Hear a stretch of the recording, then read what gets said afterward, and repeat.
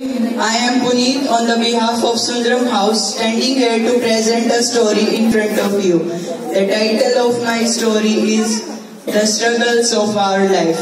Firstly, I would like to thank our activity in charge and also our house in charge for giving me this golden opportunity to present a story in front of our legendary judge. Thank you so much, sir. Now, my story is written by John Baptist. Once upon a time, a daughter complained to her father that her life was miserable and she did not know how she will manage it. Her father was a chef. He took her to the kitchen. He took 3 pots and put them into the burner. He filled them with water and he put potatoes in first pot, eggs in second pot and coffee beans in third pot.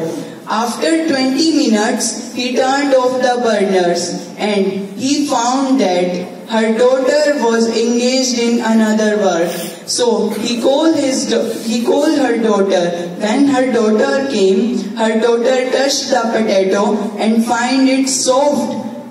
And when her daughter touched the egg, she found it hard.